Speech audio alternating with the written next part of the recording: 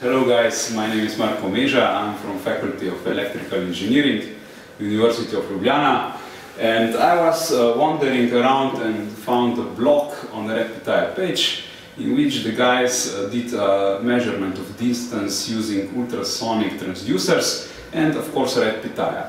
So I decided I will experiment this experiment. I will try to repeat this experiment, and immediately I ordered ultrasonic transducers. Here they are, 2 ultrasonic transducers. I've ordered them, they are quite cheap and I've got them in a few days. And I was able to repeat the experiment in a matter of minutes. It was well described.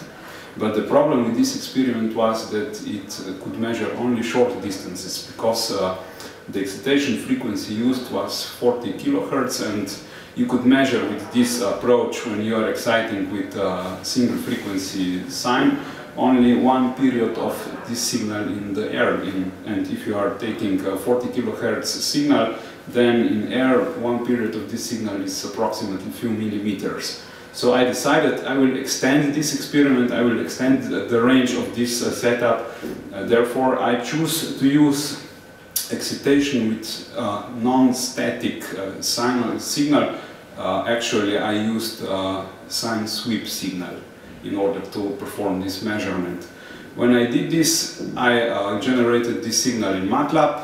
I uploaded this signal on Red Pitaya and I played it back, as you can see on this screen. The Red Pitaya played back this sine sweep signal, and on the other channel I used these ultrasonic transducers to capture it.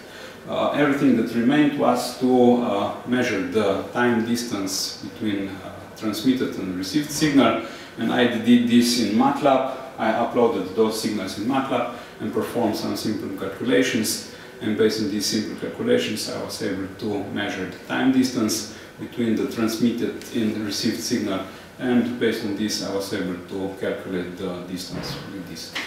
So it was an interesting experience for me. I enjoyed it. The main purpose of this experiment was to play with something which is cool, which I think Red Pitaya is. In this experiment, the motivation for this experiment was also that I tried to communicate with MATLAB and Red Pitaya, which I was also able to do in order to perform some complex signal processing task. So that's it. I really enjoyed it and hope you will try it too and also enjoy it.